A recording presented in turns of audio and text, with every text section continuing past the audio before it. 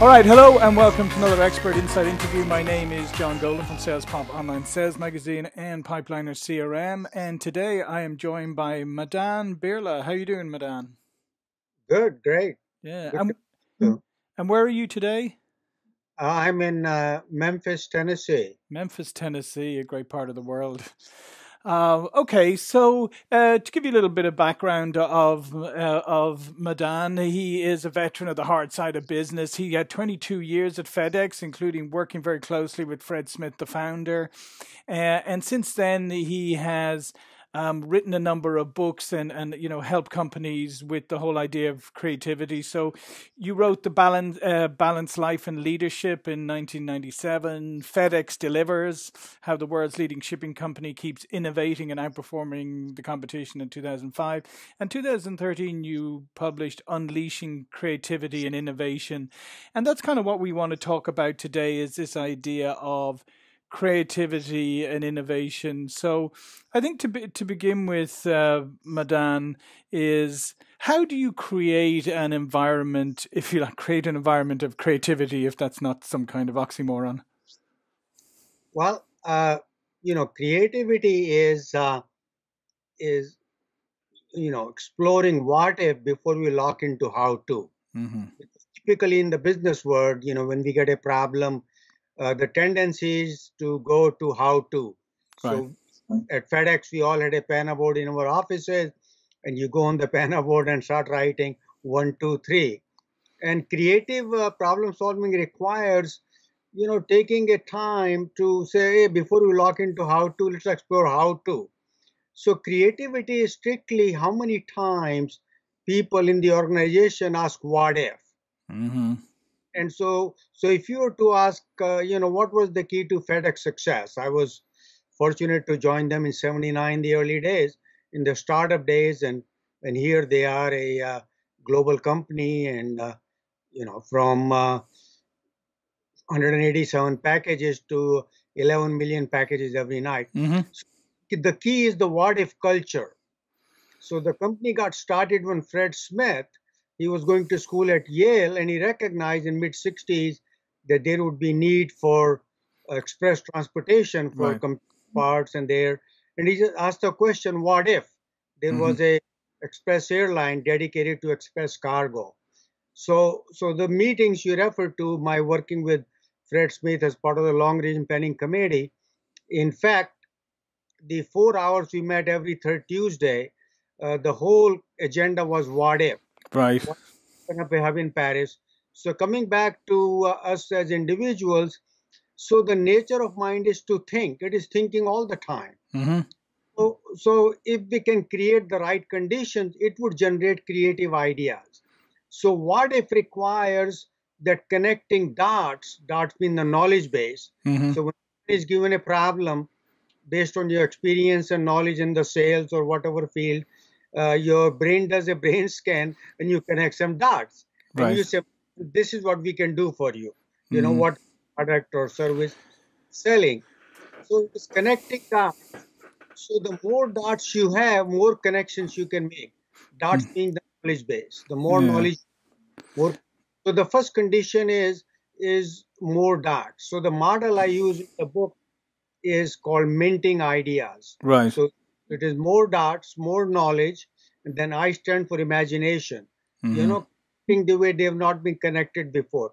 Because typically, well, this is the way we have done it before. Yeah, and But that's what I was going to ask you about. One of the things is that it's very typical, as you said, it's very typical that we go to how to, and people tend to, they do two things. They go to, oh, it sounds like a great idea. Look, this is probably how we could do it, and before you know it, you're down in the weeds. The other part is people also tend to go to, yeah, that's great, but if like the moon is in Venus and the sun is in Mars and I'm standing on my left foot and it's in a Tuesday, then this could happen and that'll just unravel everything. So we go into these crazy exceptions. So those two dynamics, how do you get over those two dynamics? well, so let's briefly talk about. Let me finish Hmm. the conditions. Then I'll get into how do you gain acceptance. So people realize. So when I'm teaching classes, executive MBA, So the condition you want to create is how many of you want to, I ask them the question, how many of you want to travel all over the world and let somebody else pay for it? Everybody raises their hand. How many of you want to retire early? So I said the key is when I'm talking to the CEOs, before I speak at Google or any other company, I ask them what keeps you awake at night. Mm-hmm. And the answer is whether I'm in Singapore or Mumbai or Nashville at Bridgestone is Madan, we can't keep doing the business way we are doing. Yes. We need to change. So everybody has to understand in the company that we have to change. And I know it is easier said than done. Everybody understand intellectually, we need to change. But as you said, change is hard. Mm-hmm. It is, and the hard part is at the emotional level. It is uncomfortable. Like Woodrow Wilson said, that if you want to make enemies, try to change things. Mm-hmm. So you have more dots, and you connect those dots, imagination. And the third condition is what I call nominal stress. That don't just tell people that we need to be innovative and creative. You need to say we are here today and we need to be there tomorrow. Mm-hmm. A creative tension. And the analogy I use is like a violin. To create music, if there is no tension on the string, there is no music. Right. And if there's too much tension, the string snap. Mm-hmm. So in the business world, so Fred Smith would say to us, those of us who are in the planning engineering, that in the early days, guys, we are damaging 1 out of 1,000 packages in our processing in the hub in Memphis overnight. So our goal for next year is 1 out of 10,000. So he created a creative tension. Now we will find a solution, Right. because the mind doesn't like creative tension. Mm-hmm. And last condition is time, that you must have time to explore what if, time to generate what ifs, time to create more dots.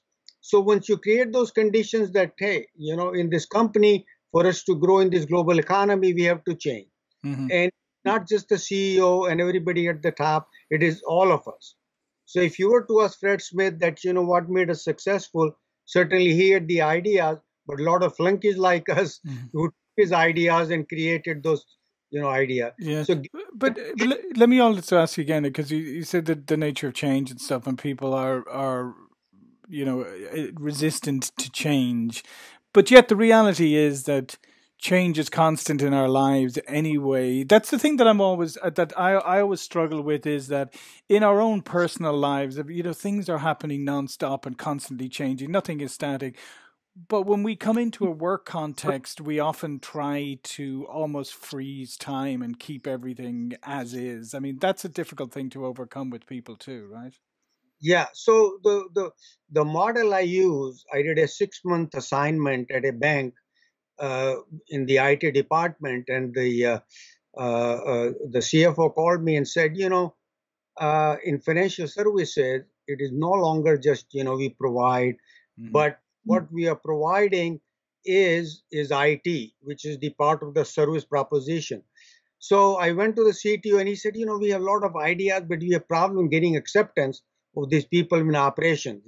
They just don't understand. Mm-hmm. Key in getting acceptance is because if you are working on the idea for last 6 months and it's very clear to you, all the benefit, you got the Excel spreadsheet, you got the PowerPoint, and and you go in a meeting and Mm-hmm. you present that idea, and you expect people should jump on it because it works, it saves money, Yep. and you've been working on it. But what you have to understand is that people who are sitting in the conference room or in the operation, they have different perspective. Their view of the world is different. They are not IT technology. They have to deliver those checks every day or Mm-hmm. whatever service they are doing. So the first condition for getting acceptance is when you walk into a room. Have you heard of a concept called mirror neurons? Yeah. Mm-hmm. Okay, so mirror neurons is that people can sense and we react to the way other person is thinking or feeling. So when we look at a baby and you smile and the baby smiles back, Mm-hmm. mirror. So if you go into the room and you expect that, man, this is a great idea, it saves $1 million, people should jump on it, and when they don't, you are just kind of thrown back. Mm-hmm. If you go into the meeting expecting that people have different perspective, You expect that, and then because what people are looking for is you are very clear that we are going to go to the next level, yeah, whatever operations, customer service, or sales. And but so I'm saying, John, I'm going to take you to the next level. It's a wonderful place up there. So what literally means is that I have to reach out and say, John, hold my hand. I'm going to take you to the next level. Right. Sales growth, excellence, operations. So what that means is I need to understand what your view of the world is, because you are not fully there what I can see, Yep. because I'm at a higher level. So your need at that point is, but then you understand my concern. So once I understand that, it is not that I put another PowerPoint slide when you have a question, it is that you want to feel. The key part is feeling that I feel understood. Yeah. But then understand my. So the next skill in getting acceptance is EL, listening to understand versus listening to respond. Because question, I want to pull up another PowerPoint slide. No. So that is the analytical side. Where John is at the feeling side, you are still not comfortable with this change. Because these IT guys understand, but they don't know if it's going to work in the operation. Yep. So the third is, so the nomenclature is else. So what we are looking when we are getting acceptance of ideas is, we are not just looking at acceptance, we are looking for its implementation. Innovation is three distinct steps. It is generation of ideas, gaining acceptance, and implementation. So what we are looking for is wholehearted acceptance. Right. Because in implementation, you're going to run into problems. Sure. And if I'm committed to the idea and I buy it, then I'll find a way. Yeah. Yeah. So, and if I'm not, I'm just going to say, yeah, see, told you. Yeah, and we tried it, it doesn't work. So the third is ELS, is speak their language. And that's the part when I work with technical people, say, don't speak your language, in terms of fast cycle, whatever, computer, their language, what it does for them. And then the last one is E. So is expand the ownership of the idea. So I learned it from my boss at RCA in my first job, that don't just go broadcast to the world. Just ask the question, who else do I need for its implementation? And talk to that person one-on-one and say, John, you know more about your operation than I'll ever know. I need your help. If I approach you that way, then you will say, okay, what do you have, Madan? So then both of you come and talk to me. This was the VP at RCF manufacturing. So then, so what people worry about is when they want to gain acceptance is, who is going to get the credit for the idea? Right. I tell these students in MBA that don't worry about the credit. Management would know, who had the idea. But you want implementation, so take these people with you. Yeah. So, I mean, it's a... Yeah, and I think that's a really critical point that you touched on there. I think you're absolutely correct, is management knows who makes things successful, and especially if you as you say, if you're able to bring people on board, if you're able to share the credit, if you're able to have people come together as a team, management will still know who the driving force was. Exactly. I mean, I'll just tell you a story. I mean, I've been out of FedEx 15 years. Few years ago, I was in the headquarters, cashing some stock options and dropping a check at the legal. And Fred Smith in the elevator steps in. And I haven't seen him for 5 years since I left. And I'm kind of looking down in the elevator. He said, Madan, how you doing? And I look up. I say, Fred, I'm doing well. So as we are going down the elevator, make a small talk. I said, Fred, I saw you at the Tigers basketball game last week. That's a basketball team. He said, yeah, I go to some games. Then I said, Fred, I need to thank you. He said, for what? I said, lately only thing doing well in my portfolio is FedEx stock. Everything is going down. And he said, Madan, you need to have confidence in FedEx stock. You helped design the system. So here I've left the company and I worked with him 10 years ago, but he still makes it a point to recognize that when I was there, I helped design the system. System is how we pick up a package in Japan and deliver in Des Moines, Iowa. So management he still remembers. So that leadership aspect of gaining acceptance is that you give people credit, recognize. And so it is I used to tell my manager that the key to my success at FedEx was that when I first joined FedEx as in logistics, buying all the material to run FedEx, so I was supporting 7 departments. And I told my secretary, make sure at least once a quarter I'm having lunch with my peer director. Right. So it's a personal relationship. So now when I go with an idea or my people go to their department, they get an hearing because Mm-hmm. there is a relationship. So the key in selling ideas is really because if you know a person, then you have a different reaction to that idea Yeah. versus somebody just walking in. Hmm. And it's the same in whether you're selling an idea or whether you're, to be honest, whether you're selling a product. Is especially nowadays, is you Right. have to is you're rarely selling to one single person. You have to build a coalition, a positive coalition around what you're doing.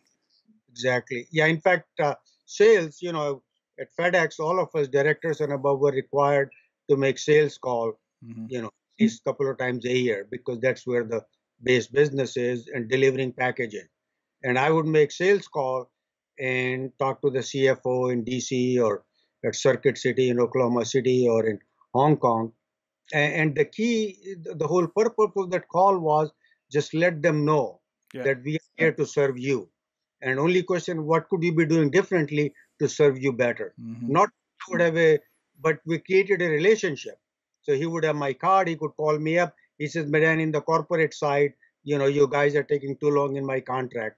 So those simple relationships, which sell the product for the Yeah. account executive. Yeah, and it seems to me that with your model for gaining and acceptance of ideas, it just means that you need to incorporate that into your planning rather than just say I'm going to creative idea, then we're going to figure, then we're just going to go to straight to implementation.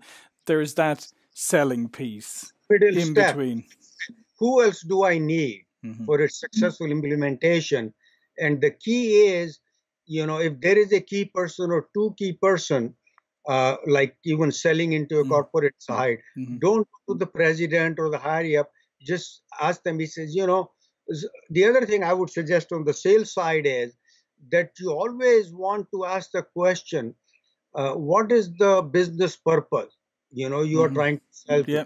not just this product which will save this thing or this thing. If you can relate to the higher purpose, so the FedEx became successful because when Smith said to us, we are in the peace of mind business. Mm. If we have trucks and airplane and we ship, no, because why is somebody paying us $20 versus $5? So that answering that question put us on the path to say how can we give peace of mind. And that's when we came up with the tracker and the whole Right. online tracking. Uh, Looks like the connection No, no, we're seems to. good. We're good. We're good. Okay. So same thing. When I would go to a sales call Hmm. to Best Buy or whichever account I was assigned with, I would ask them what is the purpose of that business, Yeah. customer experience. So then we go in and talk about what can we do to enhance your customer experience. I mean, at the Land's End, one of our main point for selling FedEx was that when people are ordering online, they want to get it as soon as they can. Hmm. And so here is FedEx, you are paying more for shipping, but it arrives next to 2 days. But more importantly, when you have 20 pieces on your desk of mail, if you got a FedEx envelope, we have created the mind of awareness absolutely positively overnight. They're going to open that first. So it adds to your brand value, Hmm. that you are shipping by FedEx. So just relating to where the person is at, and because one question I ask the leaders, what is the purpose of leadership or purpose of sales? The purpose is that we are trying to take the organization Hmm. to the next level of growth and excellence. So what can we do with our product and services to help you go to the next level? Yeah, absolutely. I think at the end of the day, it's all about that you're, I mean, if you're in sales, you're there.